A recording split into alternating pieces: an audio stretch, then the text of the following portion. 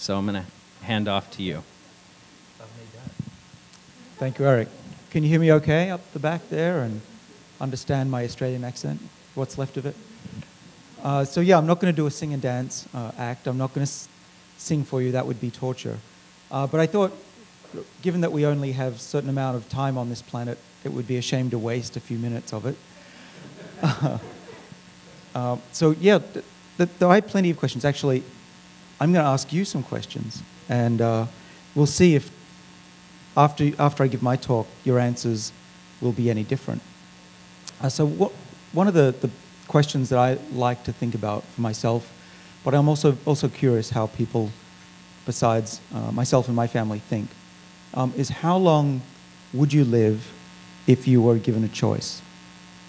Okay, so, and you get very different answers, by the way, and there's no correct answer. And it's not that the scientists say I want to live forever, and it's not religious people who say I want to die at 60 or 80.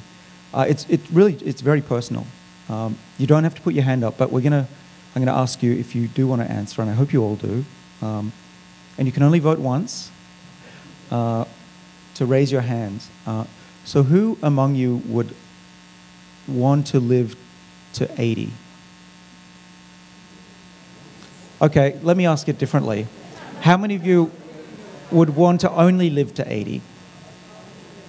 To die at 80, yeah? If any of you here are 80, I apologize for the question.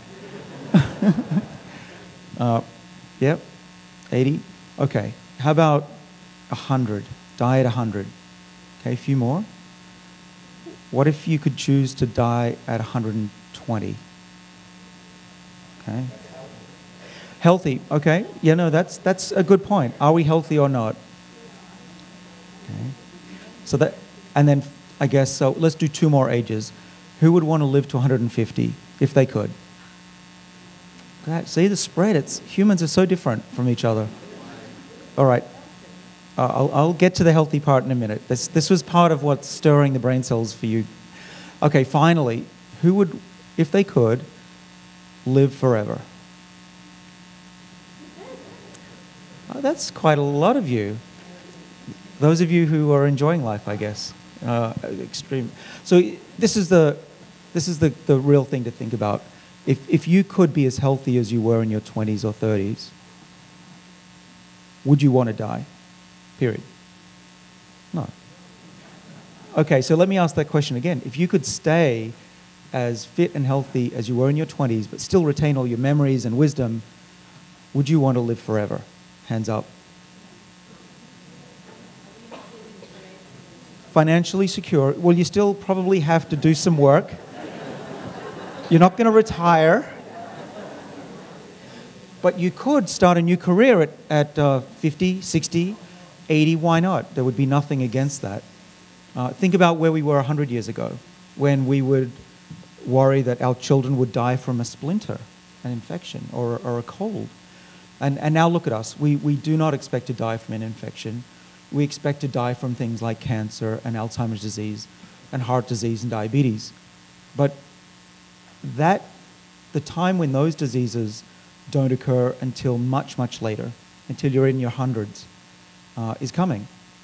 And when that happens, we will look back at today with as much pity as we do the people from 100 years ago. Okay? And it's all just a change of attitude. Think about this. Who among you thinks of aging as something different than regular diseases? Yeah? Aging's not a disease. Okay, how many of you think aging is a disease? About half-half. That's a good mix. All right. We can work with that. All right, let's do just a mind experiment, an imagination exercise. If we all moved to Australia, that's a good choice, Australia. But what you didn't know, that it's a well-kept secret, I can tell you now, that in Australia, we actually live to 150. We do. You see those tennis players? They're actually 105. Okay? We're so fit, we do so much exercise. If we'd only avoid the sun, we could live even longer. It's the beer. I see there's beer up there.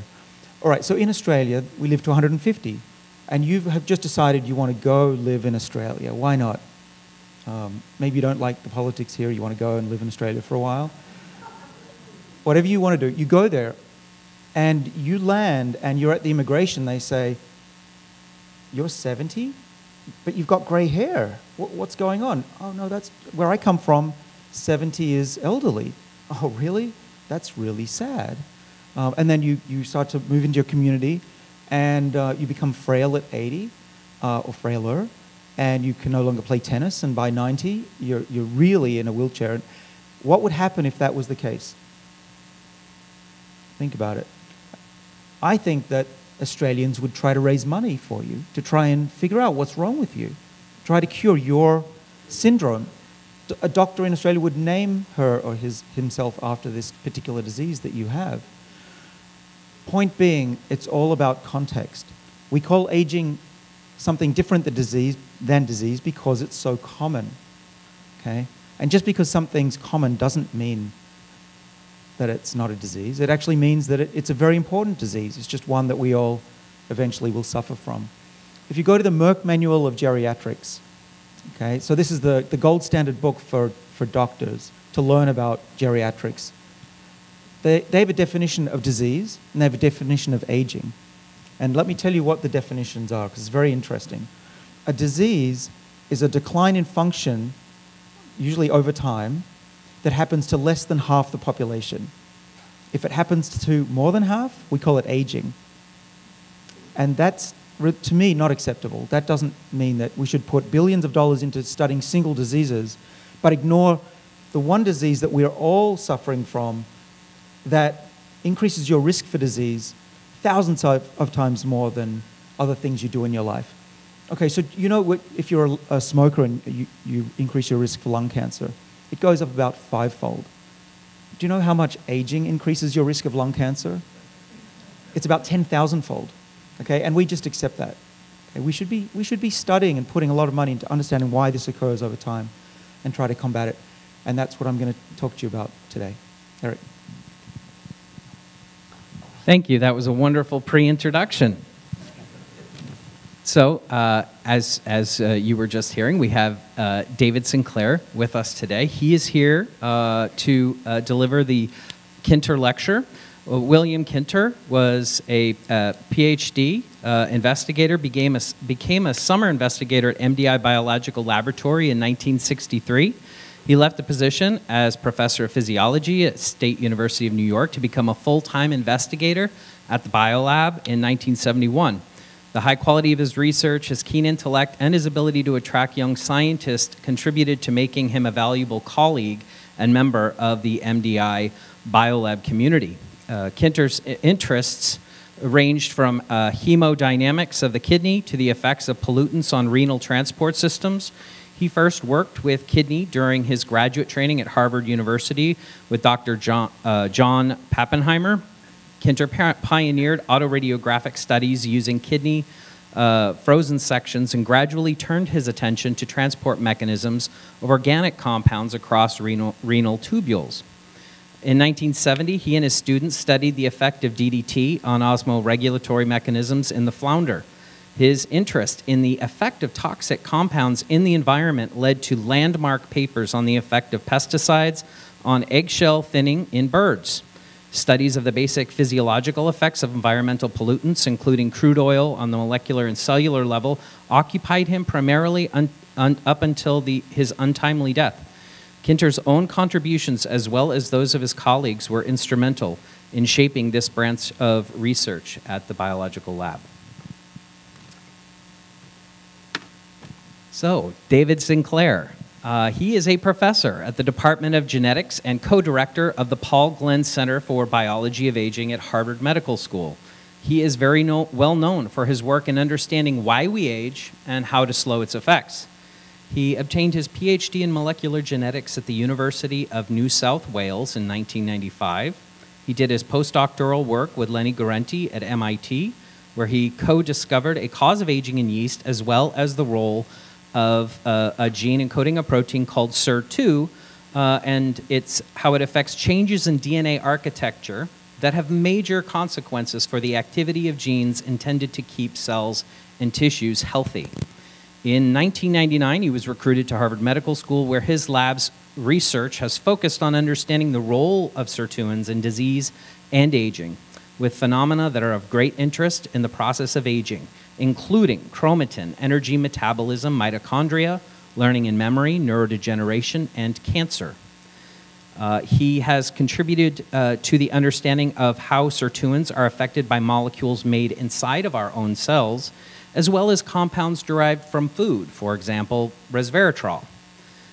Dr. Sinclair is a co-founder of several biotech companies, including Certris, Oviscience, Genosha, Cobar, Metro Biotech, Arc Bio, Liberty, and Liberty Biosecurity, and is on the boards of several others. His latest company, Life Biosciences, is the major sponsor for the comparative aging course that's happening now on campus, and is training the next generation of leaders in investigating the intersection of environment and genetics as they influence aging. He is also co-founder and co-chief of and editor of the journal Aging. His work is featured in 5 books, 2 documentary movies, 60 Minutes, Morgan Freeman's Through the Wormhole, and other media. He is an inventor on 35 patents and has received more than 25 awards and honors, including the I don't have time to read them all, but I'll name a few of them: the American Association for Aging Research Fellowship, the Nathan Schock Award from the NIH, the Ellison Medical Foundation Junior and Senior Scholar Awards, Merck Prize Bioinnovator Award, Australian Medical Research Medal, Frontiers in Aging and Regeneration Award, Top 100 Australian Innovators, and Time Magazine's list of the 100 most influential people in the world. Busy guy, and recently was knighted in Australia. So, yes, with that, I will turn things over to David. Thank you very much, Eric, for that kind introduction. How's this microphone going? Yeah, I've got one stapled to me up here, but no, we'll do this. Okay, gosh, I feel like Phil Donahue. Very good. Well, thank you all for coming. It's great to be here, and thank you to the people who have made this lectureship possible through donations and grants. So I want to tell you today a bit of a story, a bit about my story that can serve as a story for all families, and the story of humanity and where I think we're going, and also throw in a little bit of science in between. So the university makes me disclose that I'm involved in companies, but if I do talk about a company, I will, of course, mention that, and that's part of the full disclosure. All right, so importantly, what I want to tell you about today is going to require you to, I wouldn't say suspend disbelief, but try to think differently than the way you've been thinking about things for pretty much your whole life, since you were age 5 or 6. Okay, when you're 5 or 6, I'm pretty sure we're all the same, psychologists have determined this, that we realize that our parents and our grandparents are not going to be there with us forever. And then we realize by the age of 6 and 7 that everything that's living, including the trees, our pets, and even ourselves, will one day die. And that is a really scary thought. It takes really a lot of courage to think about losing your loved ones. It takes even more courage to think about the loss of your own life. And so what happens is when we're about age 7 is we forget about it. I actually think that we've evolved to forget about it. Otherwise, we wouldn't have done very well as a species if we were all just running around with our heads cut off, worried about our impending death. But as we get older, you know, I've lost a parent. You have to deal with this. But for most of our lives, and daily activities, we don't think about it. Unless you work for me, and then you always think about it. Every day, we work hard to solve this problem that we think is the greatest unsolved of human problems. And so what I'm trying to do with my life is to not just do little bits of medical research and publish papers in these journals, but to unite humanity in a new Manhattan project for good. And we can talk later. I'm going to aim to leave some time for questions, because certain questions I'm sure will come up. How do we pay for this? Will there be too many people? What's going to happen to the planet? And I have some thoughts and answers to all of those questions. But before we get to the social aspects, let's talk a little bit of science. So there have been times in human history where really strange and unexpected things have happened. And right up until they happen, most people think they're impossible. Because we tend to predict the future by looking backwards. And that's what we've done. And suddenly we've got a computer in our pockets that we can talk to anybody in the world on. Where did that happen? How does that happen? So the same thing was happening in 1903 at a place called Kitty Hawk. And this is the Wright brothers, who were using real science, real engineering equations to figure out how to power human flight. But if you ask anybody back in New York, is this going to happen? Everyone would have said, they've been trying for the last 1,000 years. This is crazy stuff. This will never happen. But the moment they did it, the moment that photo was taken, it was pretty obvious where humanity was going. Once it's done, it seems fairly obvious. And from that moment on, you can already start to imagine flights over the Atlantic, the Concorde, and even a journey to the moon. So these events do happen, and we are right in the midst of an equivalent one for humanity right now, even though most people throughout the world, and even in New York, don't realize yet what is happening. And that's what I want to tell you about today. And I want to argue that of all the exciting things that you'll read about in the media, the iPhone, the electric cars, which I love, the robots, the biggest thing that's going to happen this century is the change in our ability to control biology. It's happening so fast now that even I, as someone who grew up with this technology every day, my head's spinning off. I really cannot believe the things that I pick up magazines and read, scientific magazines. Just things that 2 years ago were considered, if not impossible, far future technologies. I'll give you an example. So the human genome is often used, and it's really worth considering. Driven in part by advances in technology, in silicon chips and computing power, but also in our understanding of how to read the DNA code. When I was a graduate student in the 1990s, it took me 3 months to read one gene in a yeast cell. And I got my Ph.D. for doing that. And it involved toxic chemicals, thin sheets of glass, radiation. It was not fun. Actually, it was fun, but it wasn't safe. And what happened after that, this is now 1994, 95, the human genome started to get underway, this Human Genome Project. Instead of taking 3 months to read one gene, they started to read 1,000 genes in a day. And they actually got to the point where the human genome was going to be able to be done for under $2 billion from a united team around the globe in giant buildings, mostly at the NIH. And we learned in the year, I think it was 2000, that the human genome had been completed, even though it was only about 30% complete, but they didn't worry about the other stuff. But it was hailed as the remarkable human achievement. Okay, so today, what can we do? At least in the lab, fairly routinely, I can take a DNA sequencer that I could plug into my USB port in my computer, and I could read my genome overnight for a few $100s. Okay, that's where we're at. And soon it'll be so cheap to do a genome, it's not even worth paying for it. It'll be $10. It'll be the services that come with it. And who knows where we'll be in 30 years. I mean, already I could take the air vent out of these rooms here, or this room, and tell you who's been here for the last 6 months, and also what pathogens are out there and how to treat them.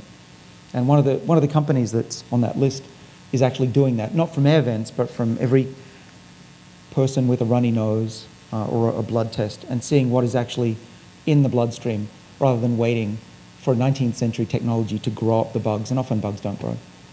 But I digress. The point is, science is going unbelievably fast, and things like being able to control the body are no longer unbelievable.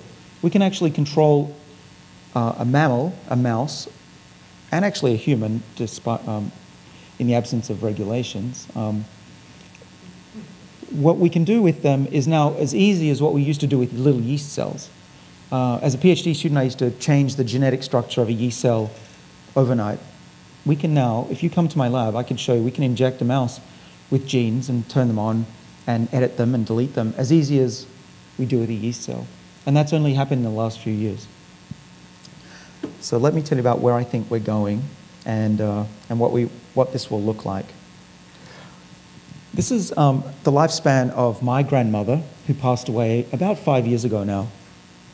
And she led a very normal life. You can see she was very active, actually. She was born in Hungary, escaped in 1956. She came to Australia because it was the furthest from Europe she could get, and ended up raising me from a lot of my childhood with my mother. And through this period, she got kicked off Bondi Beach for wearing a bikini. She went and lived in New Guinea for a few years by herself, up in the highlands. Very active woman. The point being, by the time she reached her late 70s, early 80s, she was not doing well at all. And she was no longer herself, and she had lost her love of life. She didn't listen to music anymore. She lost her sense of humor. And really, the last 5 years, you wouldn't wish this on your worst enemy. She barely remembered why she was in a nursing home, let alone what's the point of living. So she passed away, thankfully, fairly quietly one day. But the point that I want to make with this slide is that right now we spend a lot of our days in a decrepit state. And instead of, well, due to medicine these days where we just target one disease at a time, we can keep the heart very healthy, but the mind still ages. That is a nightmare scenario. You end up with someone like my grandmother whose heart is functioning fairly well, but her brain is gone.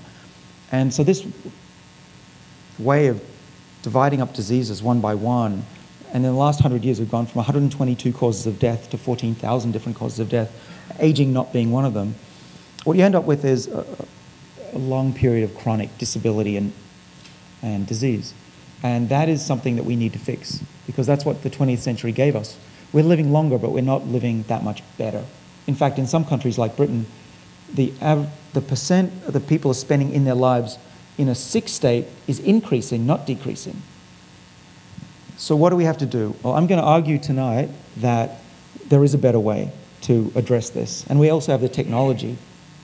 So what we want to do is, instead of having this sick period at the end of life and the decline, what we want to do is to actually push out this healthy phase of life and then die relatively, hopefully painlessly, but certainly quickly, and be less of a burden on society. Now, I'll just drop in a bit of, excuse the corporate stuff here, this is a corporate slide, but this is what we do in my lab as well.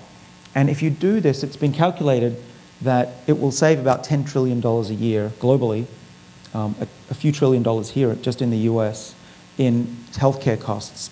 Because people here who are healthy are still productive members of society, even if they're not making a lot of money, they're still doing non-profit work, they're volunteering, they're helping families, they're helping kids, they're keeping themselves and their houses clean. This is really a world that will look back at this world and say, I'm glad I didn't live back in those early 2000s and whatever the decade is we call this one. All right. So just my personal story to give an example. This was the year 2000. Both my parents were still healthy, happy, and alive. My mother did not survive. She contracted lung cancer in 1995, survived on one lung for 20 years, which is the Australian world record. But nevertheless, she couldn't go on any longer with just one lung. It became fibrotic. So I saw what happens to someone who leads a normal life. She lived until her 70s, but that is, as Eric said earlier, passing away, in my view, far too early. I'm actually of the view that passing away at all is too early, but my father, I want to use him as an example. So he went on a regime of some of the molecules that we've been inventing over the last 20 years, 15 years. And sometimes people say, David, you can't use your father as an experiment. And to that I say, why not? No. I actually, the truth is that he volunteers to do this. He says, David, I've seen what's going on in your lab. He's an ex-biochemist, and he says, I'd like to try it because I know what's going to happen if I don't try something. And the risk is really low. He's taking natural molecules. These are not toxic drugs or anything yet. So he's been trying for 10 years resveratrol, 15. And then he's on a new one that I'll talk about today. And he's also on a diabetes drug, which is fairly common, called metformin, which I would say about a third of the people in my field, professors, are taking metformin. It's one of those little secrets that the world doesn't know yet. But our field really thinks that metformin and these other molecules are good. Now, I'm not a true doctor, I'm just a Ph.D. So I don't recommend anything. But I will share with you some of the science and the stories, and you can be the judge. I gave this talk actually last week to a group of 20-year-old students at Harvard. And they asked me, oh, David, can you please talk a little bit about your career? So I'm going to do that not because of ego, but because they really liked the talk, and I thought that I would share it with you as well. So I went to MIT to work with Lenny Guarente in 1995, as Eric mentioned. And this is now 1997 in the New York Times. What we discovered is that yeast cells have a particular cause of aging. Their DNA is broken, and the cell tries to repair it. And in repairing it, they lose their identity. They lose their ability to reproduce, and then they become sterile, big, fat, and old and slow, and then they die. And that was the paper. And these RNA circles were a consequence of that genetic instability. And this led to a whole new field about the regulation of the genome and the trade-off between controlling genes, keeping them on and off at the right time, and repairing genes. And it turns out these proteins that we work on, called the sirtuins, and there are 7 of these proteins in our body, they have a dual role. Most of the time they're telling our cells and ourselves which genes to turn on at the right time, so that your nerves in your brain know that they're nerves and your liver cells know that they're liver cells. But they have a different role as well. During what I would call a genetic emergency, where your chromosome breaks, and our chromosomes are breaking in every cell a few times a day, which means there's a few trillion per day in your body. These proteins, they leave the genes that they were controlling, and they move to the break temporarily, and then they move back again. And what I'm going to tell you today is, I think that ancient genetic survival circuit is still in our bodies today. And it's very important for our bodies to repair DNA and slow down reproduction and cell division while we're repairing our system. So it's very important for us to survive and not get cancer. But what I'm also going to tell you today is, I believe that is the reason we age. That the same reason that our bodies have evolved to repair DNA and respond is actually the main reason that leads to all the other causes of aging. Okay? So I'll tell you about a bit of evidence of that. So I moved to Harvard in 1999. I was 29. I didn't know what I was doing at all. But I was very lucky to quickly fill my lab with some wonderful students who shared the vision about having a big impact on the planet if we can actually change medicine. So in those days, it was crazy to work on aging. I was only one of a few people. There were some pioneers in the field that had recently mutated worms and flies and made them live longer. But we didn't really know what was going on. But what we now realize is that this old view of aging was completely wrong. And still today, if you go to parties or bars and talk to people about aging, they'll still say, oh, I drink POM Wonderful, I take antioxidants. That's actually not really going to help you much. This old view of just wearing out is really missing the most important point about aging. Our bodies are not just like cars. We don't just wear out. What's actually going on, we've discovered, is that we have these repair people that take care of us. And some of these are called sirtuins, these proteins I've been telling you about. There are others. There are over a dozen of these really important proteins that are known in the body. And what they have evolved to do, the reason they exist in our bodies and throughout life, bacteria, in worms and plants is that they sense whether we're in a harsh environment. Maybe there's not enough food. Maybe we've had to just run for 5 miles to catch up with the clan. And they say, okay, we don't have enough nutrients and the environment's tough. We need to hunker down, slow down reproduction. In fact, maybe even stop fertility for a while and just focus on building a stronger body so that we can survive until times get better. And that's what we've learned to harness to be able to slow down aging in life. And you might say, well, slow down aging, that sounds pretty crazy. Reversing aging, that's science fiction, right? No. In fact, in my field, these days, if you reverse aging in a mouse, it's barely even a headline anymore. We do this all the time. It's now common to find another molecule that extends a mouse's lifespan by 20%. That's not even a big deal. Now the big question is, how do we translate this and move this into humans? And that's what I'll tell you about at the end. So let me just get back to this why do we age question.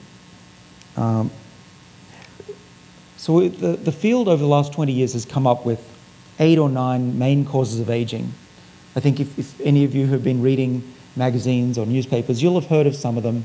The loss of telomeres, the ends of the chromosomes, the loss of mitochondria, the power packs of cells, misfolded proteins, such as in Alzheimer's disease, one of the causes of Alzheimer's. Now, there's a list of 8 or 9 of those. And our field, interestingly, has put down a flag and said, yes, we figured this out. We understand aging. There's 9 causes. Eureka. Nothing much else to do. That's a load of baloney. We don't know what drives those things. We don't know what causes those things. What's going on at the nanoscale to cause those things to happen? And this is what I think is going on. Okay, it's not a proven hypothesis, but we're getting a lot of positive evidence, and the field is coming around to this idea. The idea is that our cells, when we're born or when we're very, very young, we have all the right genes turned on at the right time. So genes that are on are in red, and genes that are off are shut down by these, in part by these sirtuin proteins. They generally switch genes off. So off and on. So this could be a nerve cell. It could go on to be, this could be an early skin cell. It doesn't matter. It's a type of cell. And over time, what we think happens is that these genes come on when they shouldn't, and genes that used to be on become switched off. So your nerve cells are no longer, as you get old, behaving like a true nerve cell, and your liver cells more like a neuron. And we actually see that. If we take apart a mouse's brain, RIP, we can put the mouse's brain through a cell sorter and measure the genes that are turned on and off in each one of those cells of the brain, in different parts of the brain. We can do that for the liver, we can do that for the kidney. Nowadays, you can do it for anything. What we're discovering is that as we get older, those cells in our brain, or in the mouse's brain, are losing their identity. And they're becoming more of a mush, rather than very specific delineated cell types. So let me just tell you in a little bit of a couple of slides about how the cell actually does this. How does the cell tell which genes to be on and which genes to be off at the right time? Well, that's the chromosome. I think if any of you have studied biology, you know that, what they look like. But what they're composed of are these wrapped up balls of string around proteins called histones, which then fold into these other structures. This is called chromatin. And basically, if the chromatin is all compacted like this, very tightly, we call that heterochromatin, so genes are switched off. And if it's opened up, this is euchromatin, this is active. So these might be nerve genes that make us a nerve cell, and these might be the liver cells that need to be switched off in the brain, okay? And we now understand a lot more about this. We think these are big loops of different genes, and there are proteins. There's even a wedding ring type of protein that pinches this off and spools it out when it's needed. So we're getting a very good picture now, and we can even take cells now and look at them in 4 dimensions. We can see how these loops change over time. It's a really interesting time to be a biologist. But what we see during aging is the following, that these loops and these compact regions, they change over time. And we think it's because the proteins that control these structures here, so there are other proteins that come in and stick here, they actually get distracted by one of these, a broken chromosome, and probably other types of DNA damage. But this is the worst type of DNA damage you can have. Because if you divide with a broken chromosome, you're toast or you become a tumor. So you do not want to divide when these are broken. And we think that these are a main driver of gene dysregulation, and that gene dysregulation is the reason all those 9 things happen over time, okay? Including the loss of the ends of those chromosomes. And we actually found that was true in yeast cells. When I was at MIT, all those years ago, we discovered that if you create a DNA break, the proteins that are here, these SER proteins, will move, they'll go to the break, they'll help repair, and that these genes become dysregulated. And that is a driver of yeast aging. And I think the same thing happens in our bodies too. So what does that mean? First of all, it means that you should avoid X-rays if you can. You may even want to avoid those X-rays or those scanners at the airport. They're pretty low radiation. But avoid radiation, avoid DNA breaks. It's very hard to avoid them totally because they're happening all the time. They happen when your cells replicate. There's a cosmic rays coming from above, and there's radiation coming from below. And another way to look at this is the following. In the late 1800s, there was a guy called Waddington who came up with this concept of the epigenetic landscape. And what he meant by that was that a cell that starts out early on in embryogenesis can become anything. We know that. If we take a stem cell out of my lab and put it into a mouse embryo, it will become part of that mouse.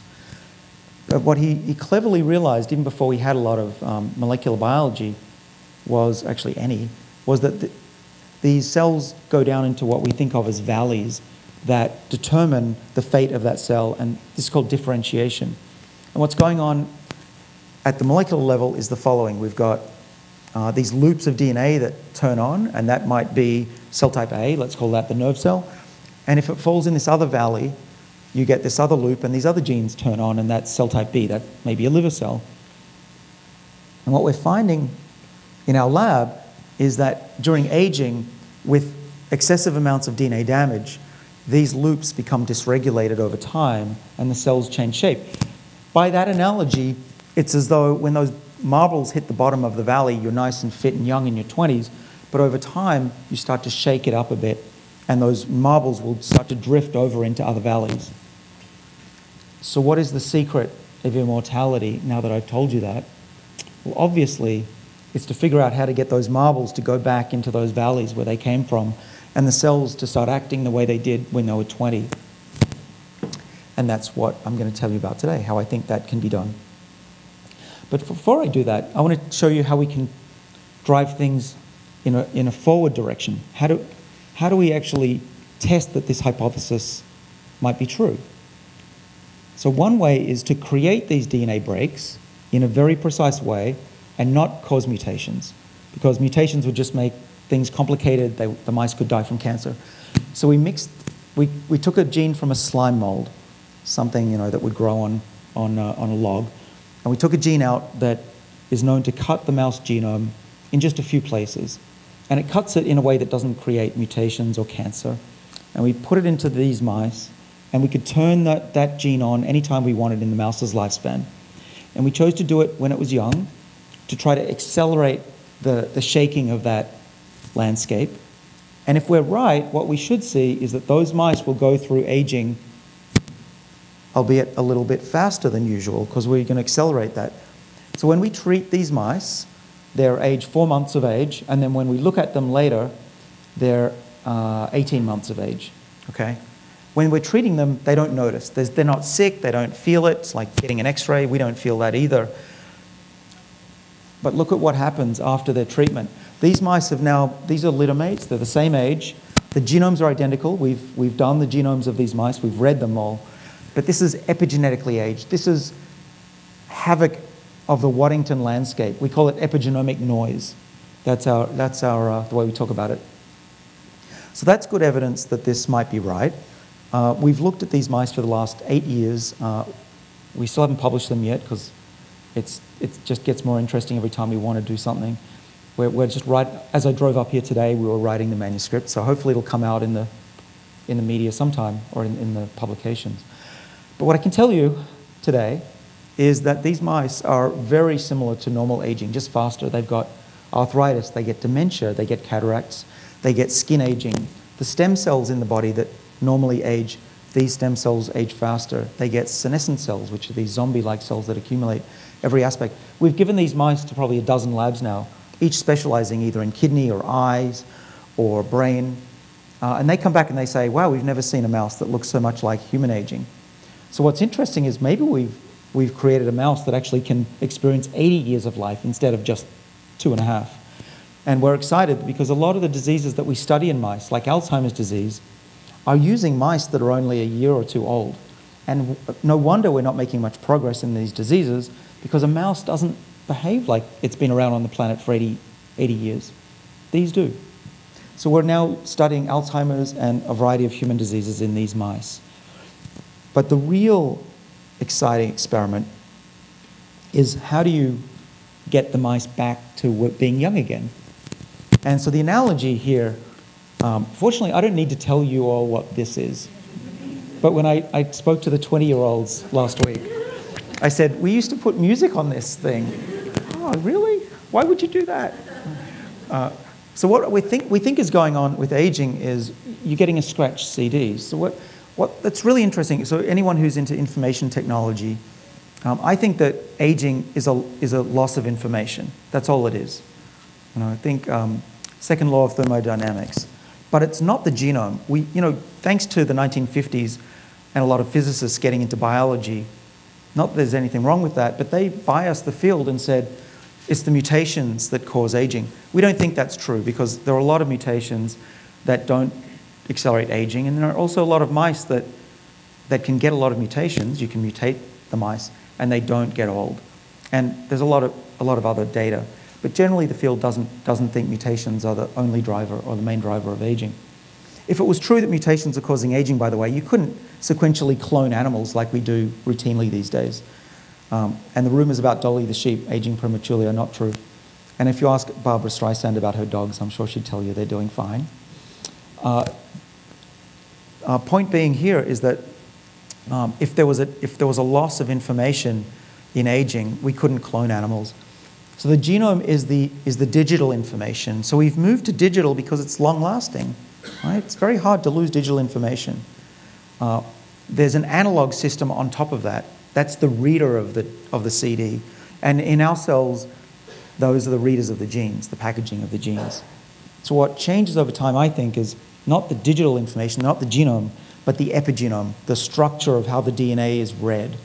So if that's true, it's good news, because mutations are pretty hard to reverse, but turning on and turning off genes is not that hard to reverse. You just need to know how to tell the cell to do it. So aging could be much more reversible than we first thought. It's the equivalent of getting a polish and getting back the ability to read all the DNA. Think of it this way. If you're over 50 or 60, maybe you're 70, all the information to be young is still in your body. Your cells just have forgotten how to read it. Interesting concept, huh? And I think that's true. I think that our bodies can be young again. We just need to teach them. So I'll go a little quicker now because we're running out of time, but there is calorie restriction, which is a good way to stay young, we think. In some animals it works. We think that there are genes that underlie this effect. This is one of the sirtuin genes that we discovered in yeast. In our bodies, it protects all of the cells in the body, and it responds to diet and exercise. So one of the things we've been excited about is making molecules that can stimulate these defensive pathways and tricking the body into being in an environment that's adverse. And one of the molecules that turns on the sirtuins is called NAD. NAD is a chemical in our bodies. We need it to survive. Without it, we are dead in 30 seconds. And as we get older, by about age 50, we have about half the levels we had when we were 20. So what we've been doing is testing, if we bring NAD levels back up in old mice, what happens? Maybe it rejuvenates. And the experiment I'm just going to tell you about that we published earlier this year was to ask the question, can we delay or even reverse frailty? And one of the main problems for us as we get older is the loss of blood flow. It's very underappreciated, but as you get older, myself included, you feel more tired, you don't get enough blood flow, you can't get rid of toxins. And one of the main reasons is that the capillaries or capillaries in the muscle and organs start to decline in number and in size. And no one has figured out a way to safely restore those.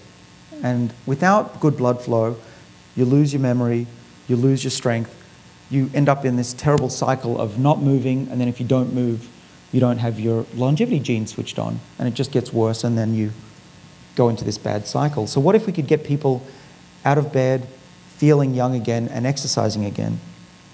Well, here's the molecule that we used. It's called NMN. It's a precursor to NAD. So if you give this to mice or you give it to your father, they will make more NAD. Those are crystals of NMN that we're using in clinical trials right now at Harvard to see if what I'm about to show you is true in humans. But it's definitely true in mice. What we see, forgive the mouse, black mouse on a black background, but one of these mice has been on NMN and one of them has not for a week. These are both old mice. They're equivalent of about a 70-year-old human. And after a week, you can see there's a big difference. They can run between 1.5 and 3 times further than they could before when we treat them with this molecule. It's a very safe molecule as far as we could tell. It's a natural molecule. And one of the companies that I am involved with, on the board of, is running this clinical trial to see if we can give it to people, and A, is it safe, and B, will it give them more energy and blood flow. So we've finished phase 1, it's safe apparently, and we're moving into phase 2 in the next few months. So just in the last few minutes, this was a slide for the students last week, but I kept it in because I thought you might be interested in the kind of activity that is around this field. So a lot of these companies that I'm involved with are actually going after aging. There's a huge amount of activity in the field. There's at least a dozen that I could rattle off that now are taking this approach to disease very seriously. Not only that, there's a wave of activity at the federal level in many different countries to consider aging as a treatable condition. The moment that happens, the world will change because now doctors can prescribe medicines for just about anybody, let's say over a certain age, whether it's 50 or 60. And then the money will really go into this research. But right now, the amount of money that goes into the study of the basic biology of aging, considering that it affects 90% of us, how much do you think it is? Total. It's a fraction of 1%. It's barely anything. We who are in the field, we struggle to keep our labs running. This is just one of the companies, fairly complicated thing to get up and running. We have operations throughout the world. And this is the company that Eric mentioned is helping to sponsor the talk. This is not a promo, it's more just to talk about some of the interesting things that are going on in this world and why I think that it's going to happen sooner than later. So it's called Life Biosciences. It's based in Boston. It's got offices throughout the world, in Sydney, in Singapore, 3 offices in the US, 1 in Barcelona, and labs as well. And what we're building is a Manhattan project, a privately funded Manhattan project. We have some private equity, we have some venture capital, and what we're building, I don't know how many of you have met David over there, David Setbaum. He's helping to do this part of it, which is fund young scientists and labs and brilliant minds throughout the world to do breakthrough science in aging, come up with new ideas, intellectual property. We can help them start little companies that hopefully are successful. We invest, they have drugs. The world realizes this is doable, and it's a virtuous cycle. So the website says, aging is not a fact of life. And then finally, I just wanted to mention that I'm writing a book. I was working on it a little bit on the way up here. This is my co-author, Matt. I've teamed up with him and one of the best illustrators in this country, Katie Delphi. And we've just submitted it. And these are some of the beautiful illustrations I hope you can see. We've got medical future. We've got the molecules that increase lifespan in mice. It's essentially explaining everything that I've always wanted to get off my chest, some of which you can tell I'm already doing with you. So let's just, in the last few minutes, go back to my father. I mentioned that he's been on 3 different molecules for up to 10 years or more. So he just turned 79. He's turning 79 in September. So what about him? Well, he retired at 67 and was thinking, I've got about 5 to 10 years of good life, and then I don't know what's going to happen, but I'm not looking forward to it. So now he's almost 80, and he's actually feeling better than he did when he retired, he says, by his own admission. He just flew back to Australia last night. He was in the US for 9 weeks helping us with our kids, and he's going back to work when he gets home in Sydney. I said, you have to come out for the ceremony in 1st of October, where I'm getting my knighthood presented. And my wife says, you cannot ask your 80-year-old father to fly out to America again. Such a long way. And I said, Dad, Sandra and a doctor friend of mine says, I can't ask you to come out. And he says, yeah, I'm not sure I can make it. I'll have to check my schedule. So this is just Exhibit A. It's not a clinical trial. We're not going to publish this, but hopefully this is an example of what life will be like in the future for millions of people. He's enjoying life again. He's climbed tall mountains, whitewater rafting. This was just a few months of his life. It's like this pretty much constantly. He climbed Tasmania's tallest mountain last year with my ex-girlfriend. I'm okay with it, but my wife is weird about it. I don't understand. And then,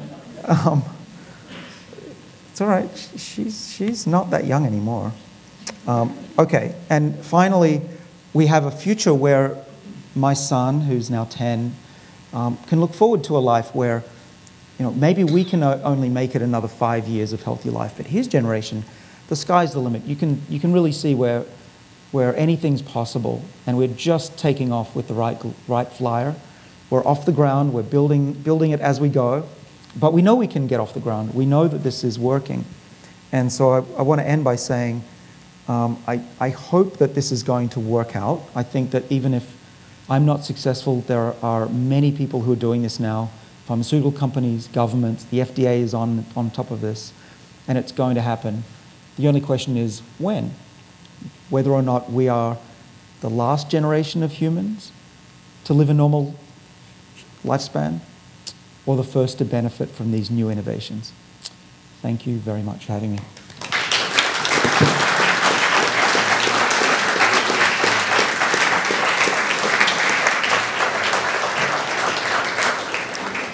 And thanks to everybody who contributed to this.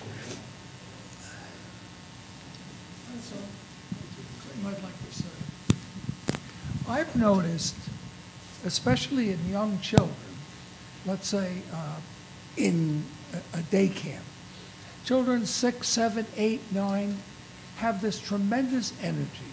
They don't walk. They literally do not walk. They run. And they run and they don't even get out of breath. You can watch children running for 15 minutes and they just go back and forth. And then something happens. I don't know, it's in the environment or their parents or something that begins to slow them down. So then after a while, they're no longer running. They're walking. Yeah. And maybe a lot of them are sitting. Right. So I don't know how relevant that is, but something is occurring. And I've noticed that there are these children who are so dynamic that I wonder, how come? What happens? Why all of a sudden are they slowing down when they had all this infinite energy, it seemed like? Yeah. So I don't know if it fits into any of this, but that's my feeling. Yeah. Well, you're absolutely right that little kids can't sit down. I've had 3 of them. They're absolutely amazing to watch. We don't study children in my lab, so I'm certainly not the expert. If there are any pediatricians here, please put your hand up.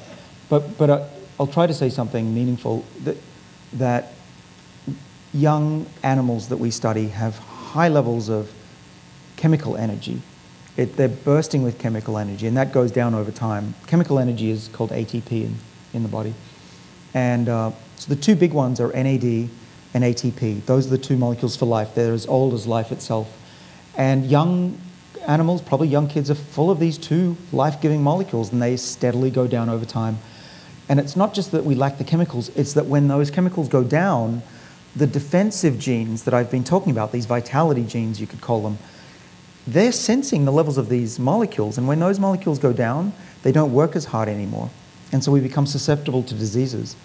So think of it this way. One of the main reasons we get diseases as we get older, it's not aging per se, it's not time, it's that our body's innate defenses against diseases lose their will.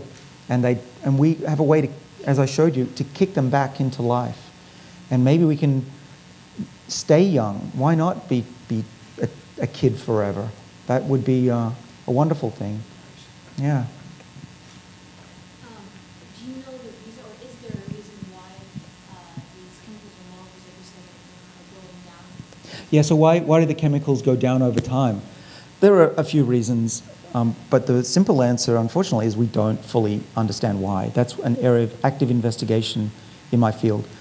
Now, one answer is that there's an enzyme that degrades the NAD molecule, and it seems to come on in some tissues in the mouse. So maybe our bodies are doing something very stupid, which is destroying the molecule they need for life. Why that happens, we don't know.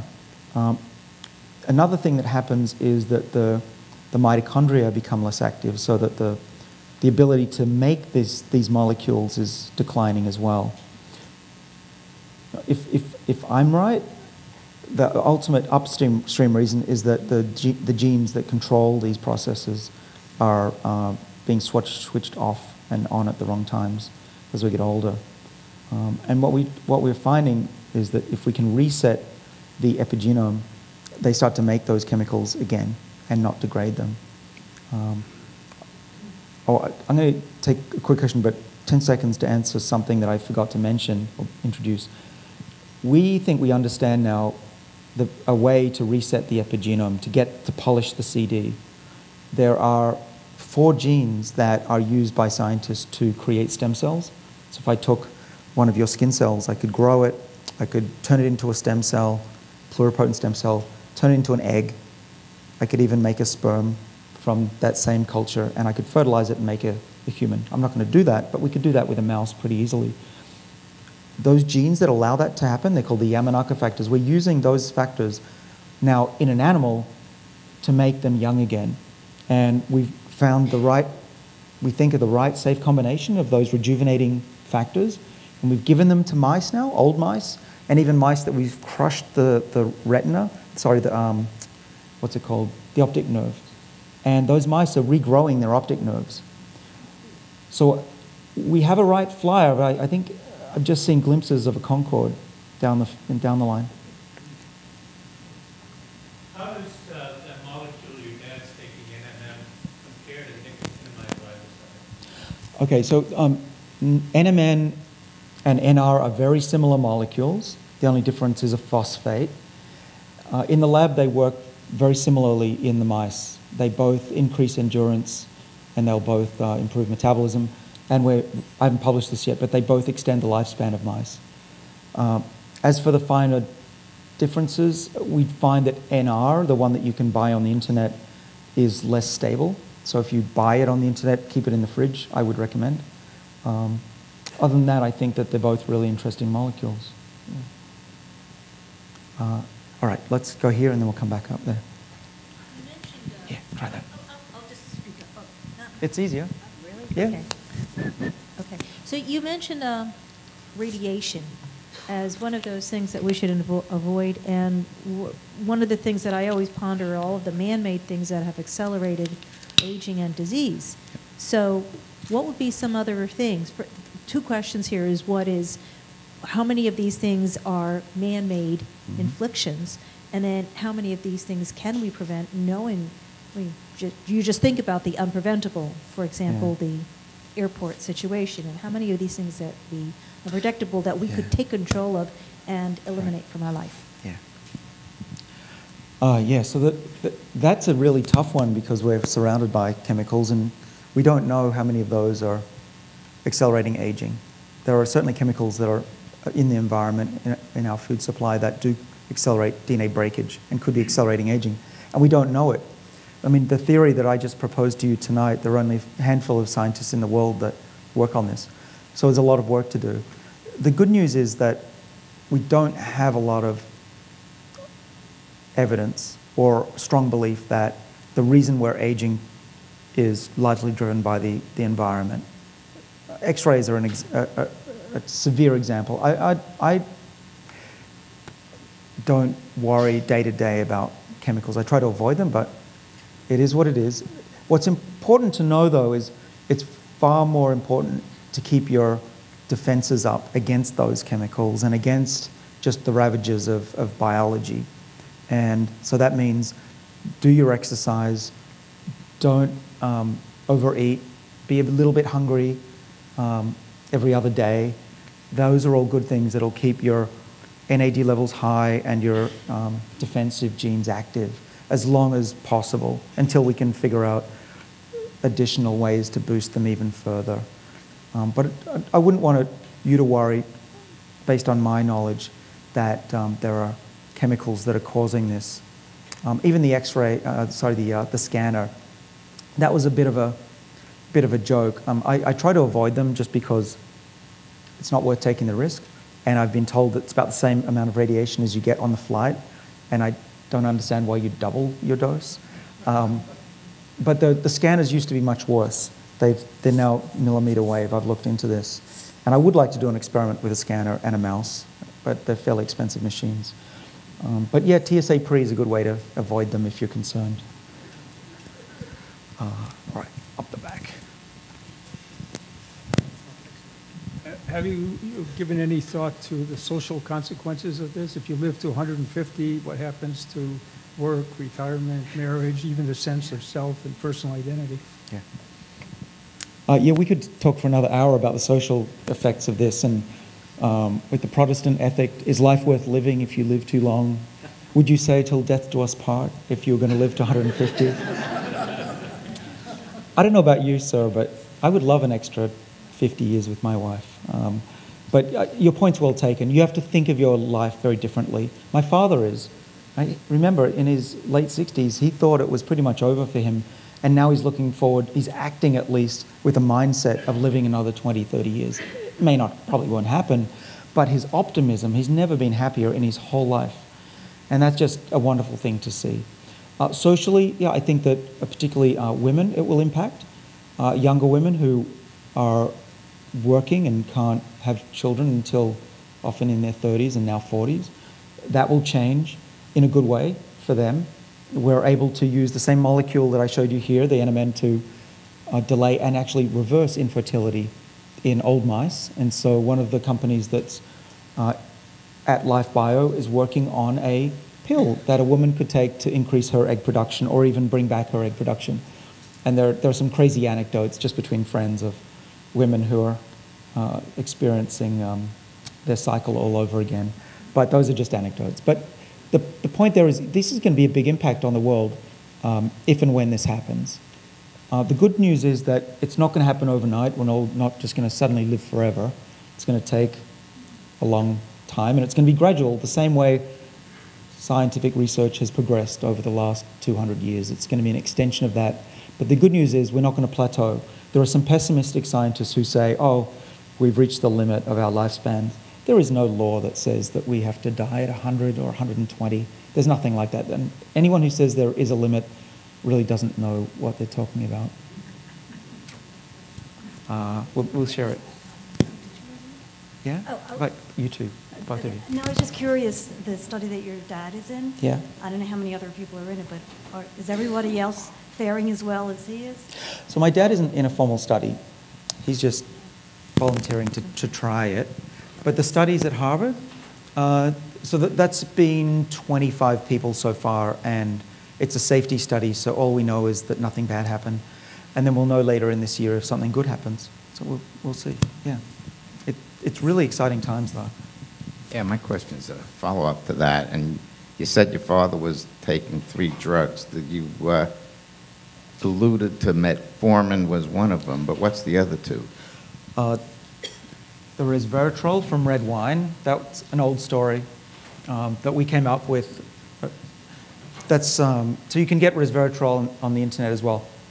Again, I'm not recommending anything. Please don't blame anything on me. But I'll tell you what my family does. That's all I can tell you legally. And I'm on camera too, so watch out. So my father and I, we take a gram of resveratrol every morning with yogurt, which is a high dose, but it's very safe. There's nothing that has ever been seen to be a problem with that. It's a cheap molecule. You can buy it on the internet. Whenever you buy something off the internet, be careful. Some of it doesn't have any compound in it. It's really hard. One of the things I'm going to put in my book is what's real and what isn't. And I'm sure there'll be lawsuits, but I'm tired of people putting my name on products that I have nothing to do with. You will find my name all over the internet. So resveratrol a gram. Buy the purest stuff if you want to try. Metformin, 800 milligrams. That's a mid-range dose for a diabetic or a pre-diabetic. You can't get it without a prescription in this country. If you go through Bangkok, you can just buy it at the pharmacy, like I do. But yeah, there are a lot of doctors who are waking up or getting educated in the potential benefits of metformin beyond diabetes. There was a study, a very convincing study, that looked at 10,000 people who started taking metformin and those that didn't. And I think it was 5,000 per group. And the 5,000 that didn't take metformin, their risk of cancer, Alzheimer's, and frailty went up over time, and those that are on metformin actually went down on average. That convinced me to try it. So, you can look that up on PubMed for yourself. And then the third molecule is Xenamen, and he takes 500 to 750 milligrams in the morning as well. And that's it's similar to a vitamin B3. NAD is a vitamin B3 relative. So the point is, that it's now socially acceptable to talk about this. It's not crazy stuff anymore. There's a lot of science behind it. I'm not, one of those people who's trying to sell you anything. And there's hundreds of papers now that say that these three molecules are beneficial in animals and safe in humans. And the other thing that's really interesting about the time we live in is 10 years ago, my colleagues would have rolled their eyes at a conversation like this, but it's becoming socially acceptable. And there are even conferences on this topic about which are the best molecules, and very serious talks with this government and the FDA about having a drug available to the American public that could be prescribed to ward off the effects of aging. He went up first, and now come back.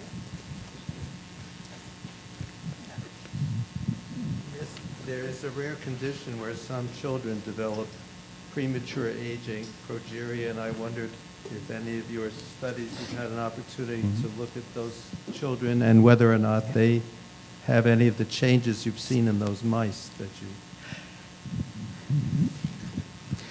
So there are a few diseases collectively called progerias, and the one that you typically see in the media is the most severe one called Hutchinson-Gilford syndrome, and those children die in their teens, and it's tragic. There's another one where people can live into their 40s and 50s called Werner syndrome, and there's some others. What's interesting is that first of all, the scientific viewpoint is those diseases are caused by disruptions to the organization of DNA, which fits precisely with this hypothesis. But to your question, which is, does the research affect those patients? Well, possibly. So resveratrol, which is a chemical activator of that SIRT1 enzyme that I showed you, that sirtuin.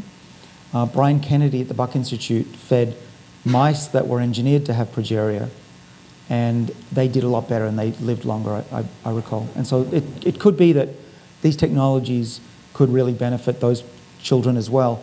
And I'm increasingly thinking that it's truly premature aging, just an acceleration of what naturally happens to our cells, which is the disruption of the epigenome, as we call it. I'm going to have trouble phrasing this, but how much of this research on molecules in the aging body can be directed on the individual organisms that go bad, that get damaged, like the kidney, or in my case, the lungs, or the heart, or, well, you get the body is aging slowly or well, but then there is this gap. Very good question. So part of our drug development programs in my companies and in others is to deliver the molecules where they're needed most. And so a few quick answers. One is so that NMN is just the beginning of many different molecules. We've had a group of chemists out in Western Massachusetts been working for 5 years to make hundreds of different varieties of NMN. Some are targeted to the muscle, some to the heart, some to the brain. So we can use chemistry to do that. There's also nanotechnology where you can inhale molecules that will just get into the lung and treat the lung only. Same for the brain, same for skin. And so that's actually an area of great interest because if you want to avoid toxicity, you want to get it to just where it's needed and nowhere else. Though consider this. This is not a typical group of medicines because it might treat your lung disease or your Alzheimer's or prevent cancer. But as a side effect, what we think is going to happen is you'll be protected against all the other diseases as well. So would you really want it to only hit one of your organs, or would you want it throughout the body to not just protect one organ, but protect all of them at once? So we're working on all those different aspects, some throughout the body with a pill or an injection, or some that are just local delivery, even in the eye we think can be possible, or inhaled. Mm-hmm. Folks, we're going to take a couple more questions, and then we're going to thank David, and then he's going to hang around for a reception if you have additional questions. But some people do have to leave. We don't want to make them feel rude by standing up in the middle. So 2 more questions. Right. Persistent. So if you do have a problem with one lung, like my grandmother has a problem with her lungs, and you were to take this NMN molecule, how long do you think, or is there a way to tell how long it would help the lung or heart, I guess, repair or get better, or function better? Do you mean how long would it take to work, or how long would it last? Yeah. Well, I mean, I don't know. We haven't done any human studies. But I can tell you in the mice, the mice only take a week to start growing new blood vessels and get better blood flow. It's very quick, actually. So it might be something in the order of weeks to see a potential difference. But, you know, I'm at Harvard. I'm not going to say, yeah, this is going to cure everything. We don't know. Does it seem to be safe so far? Yeah, right. But I was surprised how quickly the molecule worked in the old mice to regrow those blood vessels. Now, there is a downside to growing blood vessels everywhere. If you have a fast-growing tumor in your body, you don't want extra blood vessels there. So what we did was we gave our NMN molecule to mice that had tumors, and it didn't accelerate those tumors, and it certainly doesn't give old mice tumors because they live longer. But I wanted to put that out there because that's always a risk if you grow blood vessels, that there is a potential downside as well.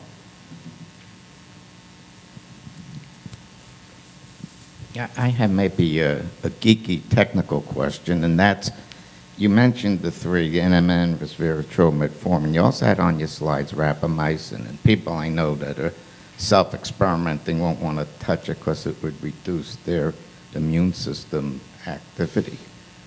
But what the question I'm asking you is, are these all independent in the sense that they work on different pathways? So when you take combinations, you're getting an increased effect as opposed to both of them working the same pathway, so it does no improvement. All right, you've touched upon the most important question in the field today, besides does this work in humans, and that is where do you tweak these pathways to get the best effect? And we've traditionally, mostly because of lack of money, research dollars, we've treated or changed one pathway at a time, one molecule, one genetic mutation, one transgenic mouse. Because making combinations, it quickly becomes $5 million to run an experiment. But there's new technologies that allow us to introduce 3 genes at once, or 3 drugs with genes. And what we're finding is that the combination is better than taking them singly. A combination of rapamycin and metformin work very well in mice, better than the singles. We are now adding extra sirtuin genes to the mouse with viruses and giving NMN, and the combination is really dramatic. We're able to extend the lifespan of very old mice. And what you are hitting upon is, we used to say, oh, one pathway extends lifespan, and then my pathway is better than your pathway because it extends lifespan. All right, we would fight at conferences. 10 years ago, it was a field you didn't want to work in. It was horrible. People would fight. But now we've mellowed a little, and what we say is that your pathway is talking to my pathway and vice versa, but my pathway is better than yours.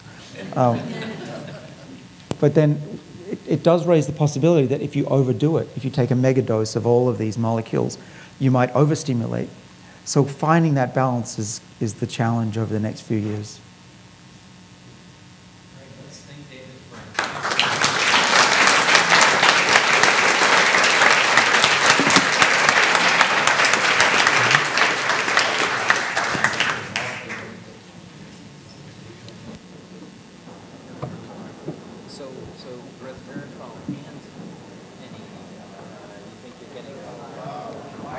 The evidence is there that by doing 2 things to stimulate Yeah.